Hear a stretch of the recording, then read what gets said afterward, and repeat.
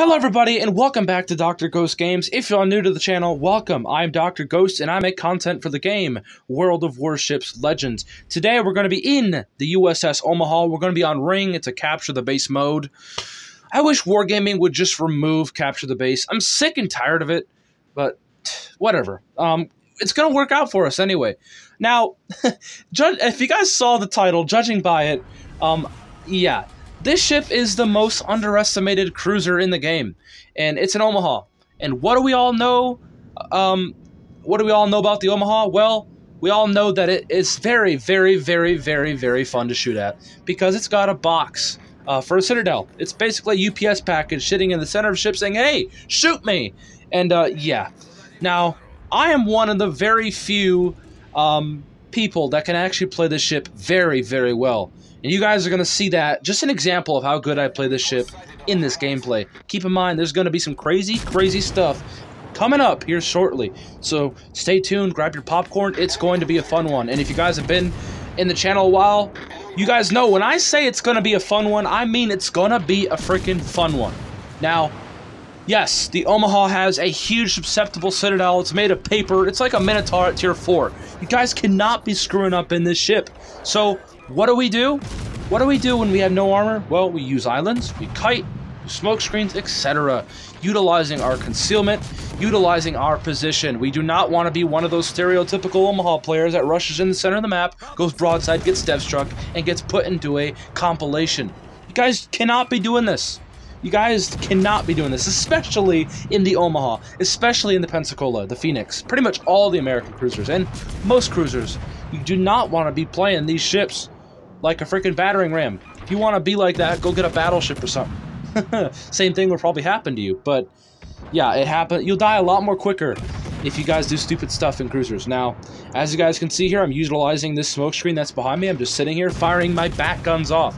Now, one really good thing, guys, about the Omaha, yes, it's got horrible armor, but one thing that's very good about the Omaha is its 152mm 6-inch American guns. Now, what do you guys think is so special about them? Well, the reload. On my build, I have a 5.9 second reload.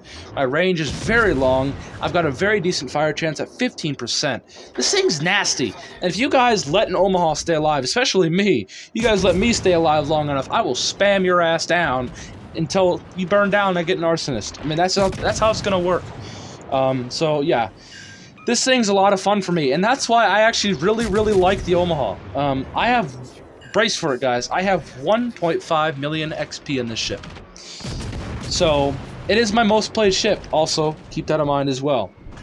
But I just really love the high risk, high reward play style. And it's really freaking fun for me. I don't know why, I just love sailing around, watching people's shells go completely by me while I just spam them down. And it's absolutely hilarious. And I get away with it because I can actually be pretty decent in it. I'm like one of the only Omaha players on the spreadsheets that actually managed to break 100, 200, almost 200,000 damage games. I don't think I've had too many of those, but yeah, if I would have, I probably would have broken a record. But I don't have any proof to show that I ever have broken 200k because I didn't screenshot a lot of my games before. Now I almost screenshot every single good game I get. But yeah, also guys, keep in mind, look at this AP damage. I mean, the AP is fantastic. Do not sneeze on the AP on these 152mm guns. I mean, it is nasty. And as you guys can see there, we absolutely obliterated that cruiser. And that was actually our first kill of the game. So, very nice indeed. Now, one thing I also need to point out too is this ship has sonar. It has a plane, of course. The AA is absolutely atrocious. But, yeah. Now, the one thing that's really good with this ship is its maneuverability. It's actually quite agile for a cruiser. It turns pretty well. I'm not going to spec into an agile build for it because I just do not want to lose 5 to 6 kilometers of range and all that stuff. That's just not worth it to me. And the concealment's pretty good. It's pretty average, though, I think, for the tier because most cruisers have around 10-kilometer concealment anyway. So, yeah, keep that in mind. Now, notice we're not rushing at this battleship. We're angling away. I mean, angling doesn't matter. We're more like kiting away. We're trying to get as much range between me and him as possible, so that way his shells take longer to get there. I have more time to dodge, etc. Range is very important with this ship. If you guys have seen any of my other cruiser gameplay of me in like the Cleveland or the Weimar or whatever, you guys know you cannot be stupid in those ships.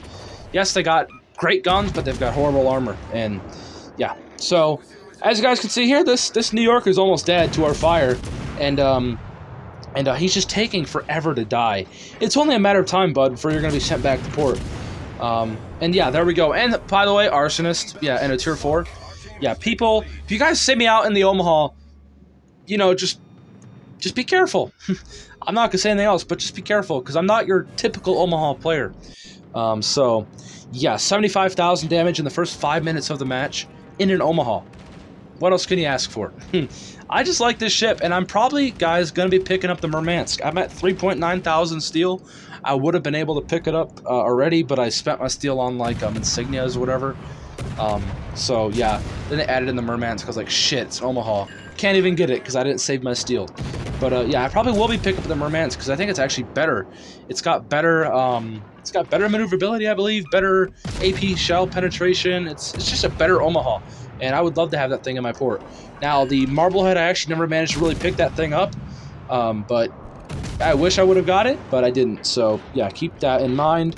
Now, as you guys can see here, this Isakaze, man, yeah, he's getting screwed up. But fortunately for him, he does manage to smoke up. And now we are going to rush him down. Now, do keep in mind that Isakaze, I believe, is with a division mate. So we're going to possibly smack the crap out of him. So we're up to 82,000 damage. We've got 2 kills, a few Citadels, high caliber, and an Arsonist. This is looking like a tier 7 game to me, in a tier 4. Damn. Yeah, most underestimated cruiser right here for you guys. But we are rushing down these smoke screens here. I'm trying to see if I could send Torps in. I'm looking at the mini-map, seeing if I'm in range. And it looks like I am, so I send them in there. Maybe I'll get lucky, maybe I won't. Who knows? But yeah, we are pushing these smoke screens, and we're waiting for our sonar to come back online. So we can pop that. But I don't think it will be anytime soon. We're going to have to manually spot these dudes. So now we're going to send some widespreads out there too. Because why not? Now, yeah.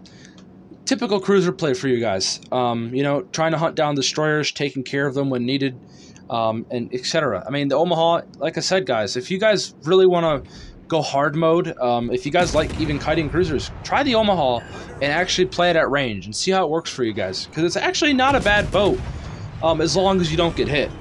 And we just dev struck that destroyer with our guns. That's incredible. Yeah, and we're about to do the same thing to his buddy here in the Valkyrie. These poor souls. I'm totally seal clubbing these guys at this point. But then again, they shouldn't have picked a tier 2 and a tier 3 lobby, but you know, and yeah, there's our Kraken Unleashed. Oh boy. Yeah, I like this ship, and I hope you all did enjoy, because that's about it. Now we're going to spam down this carrier a bit. There's only 2 ships left on the enemy team.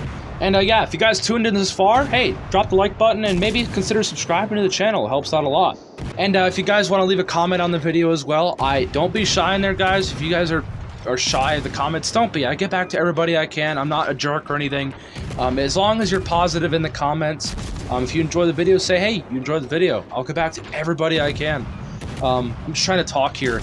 Also, I got a Confederate there, but I'm just trying to talk here because cruiser gameplay, guys, if you're not aware, it's very difficult to do commentary over because it's the same exact thing over and over again. It's not like a battleship where if I shoot off a salvo, I can talk about, are we going to get lucky this time or not? No. A cruiser is the same thing over and over and over and over again. Not to mention, did you guys notice I got Citadels with HE on that carrier? Also, 6th kill of the match. Pretty crazy. But, yeah. I just like the Omaha, people, and y'all may not like it. You guys probably think it's the same ship. It's the same kind of thing. They get Citadel just like the Pensacola. I'm not a big fan of the Pensacola. I would like the Pensacola, but the thing is about the Pensacola is it's freaking gun traverse. God, it's bad. It's just a bad ship. The guns are great, but the guns themselves, the turrets, do not turn. And that is very difficult if you're trying to kite around, because you have to... Yeah, it's atrocious to play. But... Omaha, however, I love this ship, and it's fantastic as long as you don't screw up in it. It's like the Minotaur, you guys know it. It's got very strong guns, but really shit armor. Basically, that's the only way I know how to put it. It's a glass cannon at heart. But yeah, I hope y'all did enjoy this one. It did take a bit of courage for me to get up and do this video today. I've been having some problems in real life. You know, just life itself. It gets rough sometimes, but yeah, I hope y'all did enjoy. I mean, there's only 1 ship left. I'm just firing at this guy at this point. Maybe I can get a 7th kill, but I don't think I do if I remember correctly. But yeah, look at all the medals, guys. Look at all of the medals in the top right of the screen. And also 121,000 damage. Jesus. what else can you say, man? What else can you say? So yeah, the match is almost over. And it's only a matter of time here before this Congo succumbs to his injuries and, yeah, loses the match. So we just gotta wait. But, yeah, I hope y'all are enjoying the update as well. The update has been pretty interesting so far. I'm really, as I've been saying in my previous videos, I'm really excited for the rank that's coming out. I cannot wait to play ranked. Because of the fact that it's 1v1s, hello? I don't gotta worry about teammates as much. Of course, you still gotta worry about, you know, being in a battleship fighting a destroyer. Pretty unbalanced, but, you know, what can you do? It's World of Warships, and yeah, a lot of things are unbalanced in this game, as we all know. But there is the battle ended. I hope you all enjoyed. I think I've said that for the 5th time now. But I hope you all enjoyed. If you guys did, punch the like button. Subscribe to the channel. We're at 373 subscribers at the time recording this video. The road to CC. But anyway, I hope you all did enjoy. And I'll see you all in the next one. Look at that, though. I mean, just look at the match. But yeah, beautiful, beautiful match. No words really there, but I'll see you on the next one. Peace out. Stay healthy as always.